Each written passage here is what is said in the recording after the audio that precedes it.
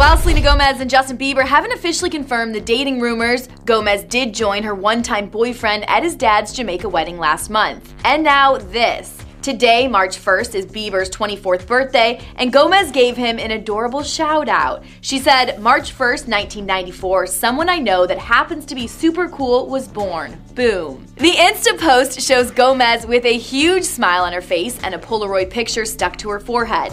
Now, it's hard to make out the image in the Polaroid, but it could very well be Bieber. In fact, some Twitter users think that the Polaroid shows Justin and Selena kissing. So maybe there's still hope for Jelena after all.